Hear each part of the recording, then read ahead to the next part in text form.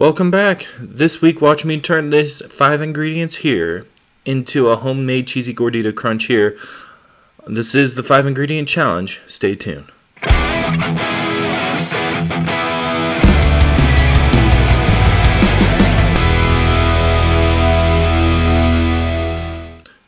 Welcome back. So this week, you want to start off with a very hot pan.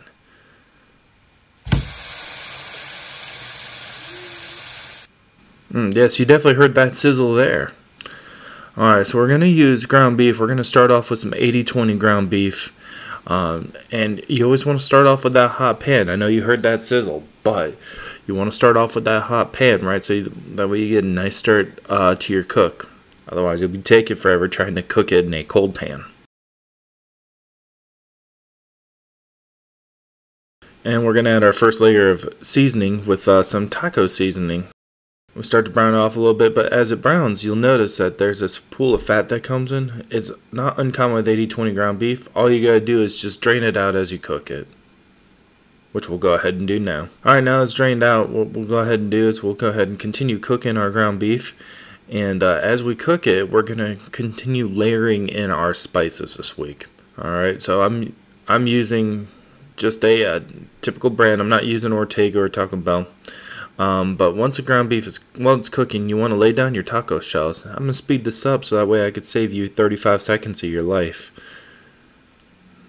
Actually, it's probably taking about 35 seconds, but I'm speeding it up anyways for you. Okay, you want to have your oven preheated to about 350 degrees for that first. So then you put it in the oven. Alright, as we're finishing cooking the ground beef, we want to add a little bit more seasoning to it, and then just stir it in, and then we'll let it finish cooking and just set it off to the side.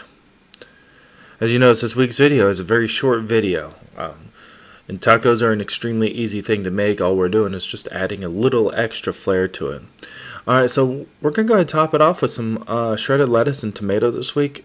And, you know, I had a user comment on a previous video, which you can see in the upper right hand corner here, that the lettuce I used was iceberg lettuce. Of course, it's not the healthiest lettuce. Well, excuse me, I was showing what the cheapest, but this week I had extra romaine lying around, so you get to see shredded you get to see shredded romaine lettuce this week.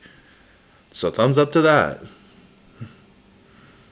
Alright, and now we're going to go ahead and use tomatoes. This week we're using Roma tomatoes, and if you look in the upper right hand corner here,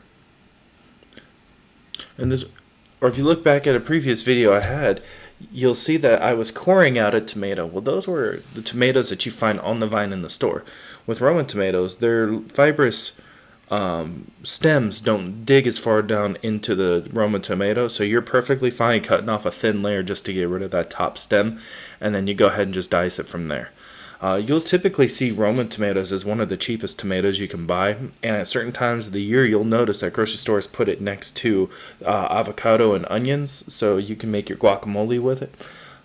To be perfectly honest with you, I think Romas are a great option when you're trying to do a Mexican inspired cuisine or a Tex-Mex, just because they're a little bit more mild in flavor as opposed to my preferred tomatoes on the vine, which are a little bit stronger in flavor, so I think they work a little bit better for some palates. I chose to use Roma tomatoes because at the store when I went to go get the ingredients, they were all out of tomatoes on the vine. I was very disappointed. But anyways, so Roma tomatoes. They're the cheapest that you can find.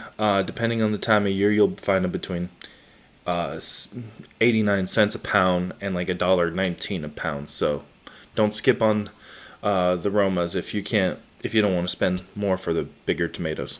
So next thing we're going to go ahead and do is we're going to go ahead and create our tortilla base for the cheesy gordita. Alright, we're just heating up our tortilla. We're going to heat it up on both sides so that way it's nice and warm. So when we put the cheese down, it starts to melt. Once again, I operate with preheated pans. I love to operate with preheated pans, and I will say this in almost every single video. Use a preheated pan, just because you don't want to sit there and take 20 minutes to do something that you could get done in a matter of just a minute or two or mere seconds. But anyway, so you're going to go ahead and put down your cheddar cheese. I recommend mild cheddar cheese because it melts faster than other cheddars. Or you can use the Mexican blend from the store too. Those have cheeses that melt pretty easily too. But this week they wanted 5. In the 5 ingredients they used, they wanted cheddar. Alright, so now we're...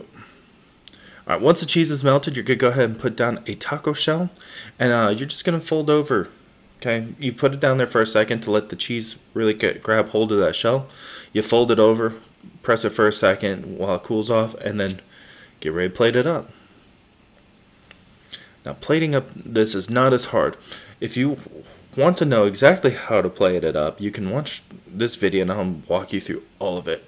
Or you can go to, a certain belle of the taco and look at a picture of theirs and see that they go ahead and do it the way that I'm about to show you.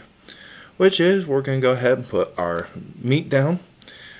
Then we're going to go ahead and add some more cheddar cheese. Alright, we're going to get cheese on both of them because what's a taco without cheese? Then we're going to go ahead and put down some spicy ranchero sauce. Then we're going to go ahead and add a little bit of lettuce.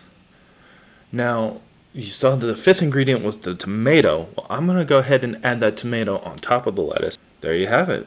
Enjoy.